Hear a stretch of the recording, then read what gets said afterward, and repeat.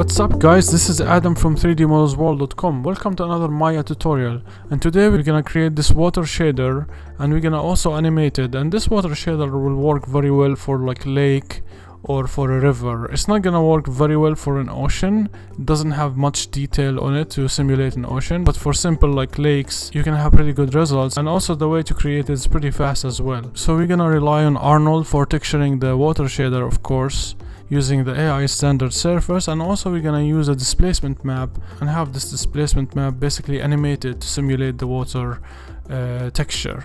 Okay, so without further delay, let's get started. Okay, so this is the scene I have. As you can see, I have light, and this is basically simulating the sunlight, and it have the intensity of 1, emit specularity, and also it have ray trace shadows. And I have a sky dome, and this one have an HDRI image.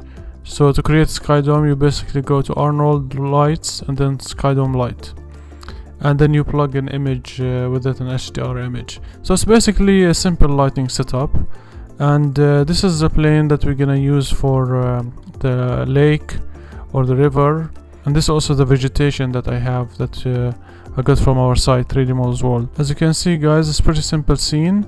So now let's select the water. Let's assign new AI standard shader. So let's go to the hypershade. Under Arnold, let's click on AI standard surface. You go shader. Okay, so now this is the material. And let's select the plane. And then right click and assign material to selection. Okay, so now let's start adjusting this settings on this material. So first, let's turn the weight all the way to 0, because we don't want to have any color on it. And then the color also as well to 0, so this way it doesn't have any diffuse on it. And then the specular, we keep it all the way to 1 because we want it to be reflective. And the transmission, we want to turn it all the way to 1, so this is gonna make it transparent and simulate like a water. So now it's the plane completely disappeared but still there, so we can switch to wireframe shaded so we can kinda see what it is. And so now we have the shader. The basics of the shaders are set up. So after applying the water shader, so one thing we need to do before we render, let's go to the settings of the lake shape node, which is basically the object we're selecting. So let's make sure we uncheck opaque, so this will become transparent, and let's render. Okay, so it's done rendering, and you can see we have the water looking pretty good, like transparent, and also have a nice reflectivity on it, so reflecting all the scene. So that's pretty good. Just make sure always you have the opaque unchecked if you want any object to be transparent in your scene. So with that done, let's save this image, and then let's create a displacement map. Basically this is gonna be deforming the water to make it look you know, in a specific way we want. So let's do that right now. So let's go to hypershade, and then the best way to create a water displacement is basically using the water node that Maya provide in the texturing. So if you click on this one, the water node here, it's pretty good. This one you can have pretty good customization on it. There is these base settings, and there is also additional settings you can adjust here. But for now we're just gonna be covering these settings to get the look that we're looking for. So let's connect this water to our displacement. So let's connect the out alpha to the displacement shader. And then next thing we need to do is select poly, and then we need to scroll down to the subdivisions. And let's change that from type to none to Kata Clark. And then let's start by 4, the iterations. And under the displacement attributes, let's change the height from 1 to 0.1 for now, and let's adjust the bounce padding to 1. So the height is basically responsible for the strength of the displacement, and the bounce padding, it actually allows the displacement to go beyond the boundaries of the geo itself. So if you kept it to 0, you're gonna basically get a weird deformation on the mesh, and if you have it like 1, it's gonna deform properly. So let's render and see what we got. Okay, so it's done rendering. So you can see the displacement is pretty strong. It levitated the whole lake up in the air. So let's tone that down a lot. Let's tone it down to 0.01. and then let's re-render. Okay, so now you can see it's much better, the displacement. So let's now adjust that water texture itself and play with that number of the frequency, basically to increase the number of waves in it. So let's go to the hyper shade, and then let's select the water texture here. And as you can see, it's really big. So let's adjust the wave frequency. So this wave frequency is responsible to making these waves smaller. So let's go from 4 to 30. Make sure you don't want to go too much. You might start a good pattern in the water. So just try to keep it not too much. Of course, that's depending on your scene and the angles you're using. So let's go with 30 for now. Everything here is good. We can keep it as it is.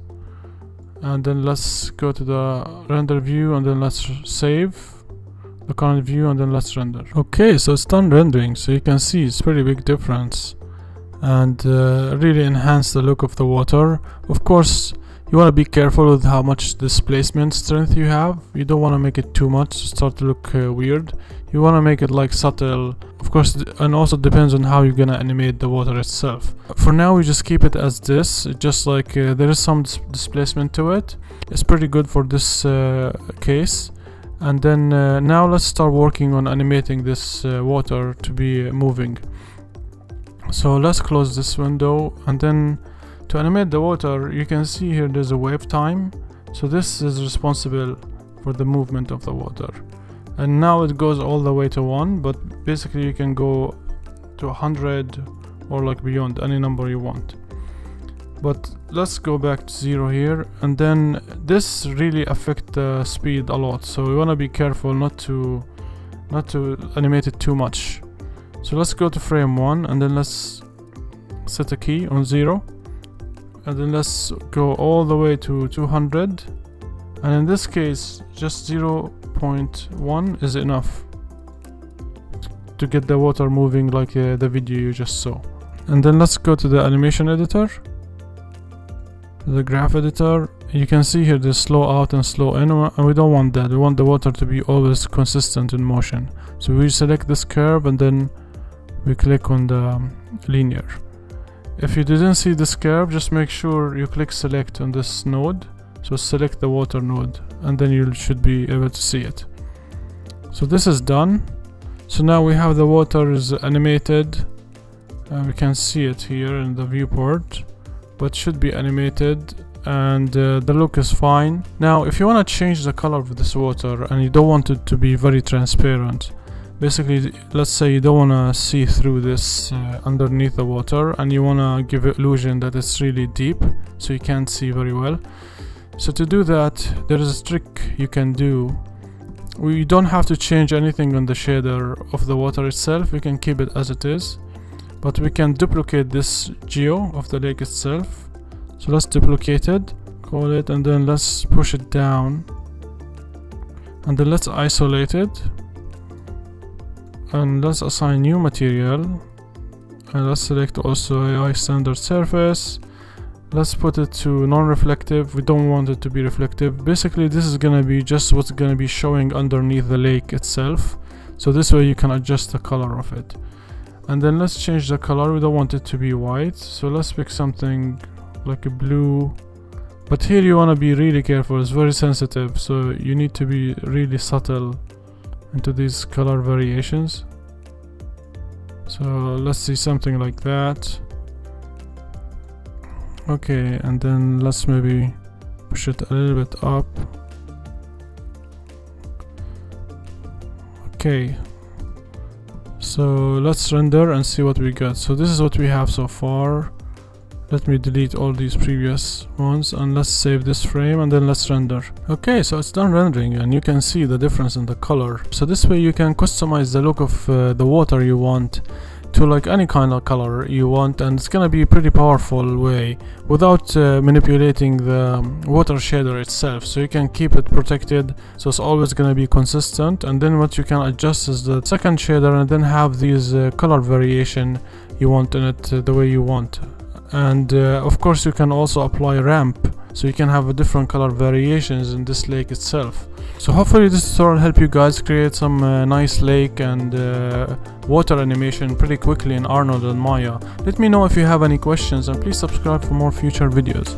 Feel free to check our website 3dmodelsworld.com for more tutorials and cool 3D assets. Until next time, take care.